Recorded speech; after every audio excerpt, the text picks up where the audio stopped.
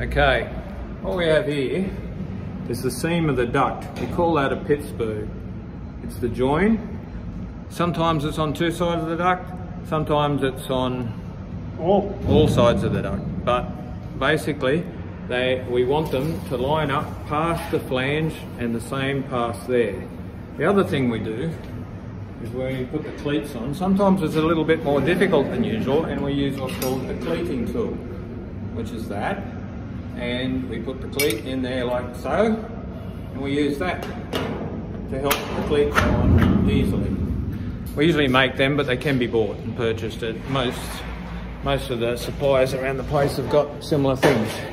And there we go, we've got a few pieces on our wonderful little lifters ready to be lifted into place. Now we'll lift this into place. We've checked it all on the drawings, so it is set out in the proper way that it's intended to go. We've checked all the measurements, checked the length, and all good. We're ready to lift. So away we go.